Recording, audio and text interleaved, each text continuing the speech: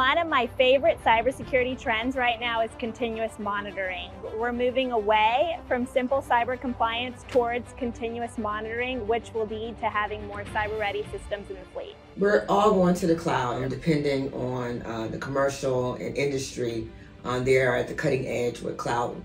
So I would think that we should be cognizant of cloud security, protection of that data that's in the cloud, the aggregation of that data, what it implicates. As the preeminent provider of information warfare capabilities, cybersecurity is central to NAVWAR's mission. It's central to the capabilities that we provide our customers and our users.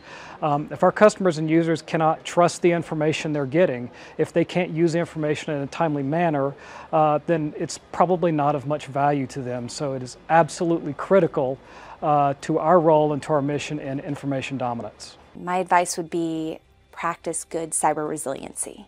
And that's from the prevention itself, so from RMF cybersecurity best practices, data at rest encryption, all of those good things through detection, incident response, and then lastly return to normal operations.